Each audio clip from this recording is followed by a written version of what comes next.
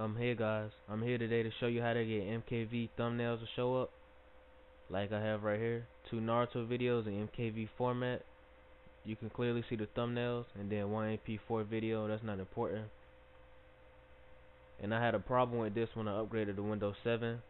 I never had the problem with Vista, but the way you can fix it is with this program right here, and just click on the link down in the description. You should get this page. It'll say finally get MKV thumbnails on Windows 7. I have a premium account, so I don't know if yours will look like this. And then just click the download button. I'm not going to show you the download process.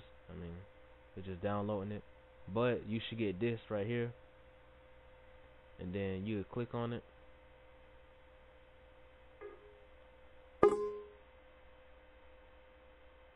Click I agree.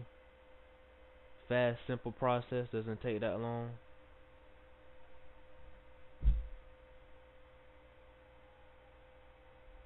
Click close. And then bam, that should do it.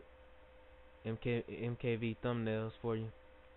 And then on a side note is, I really didn't notice if these AVI file thumbnails came up.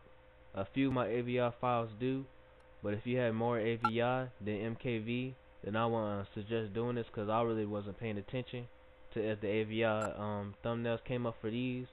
I have a few AVI thumbnails that do come up, so I don't know what the problem is, but yeah. If you know how I can fix that, just leave a comment down below. I'd appreciate that. And then that's about it. Thanks for watching my video, and have a nice day.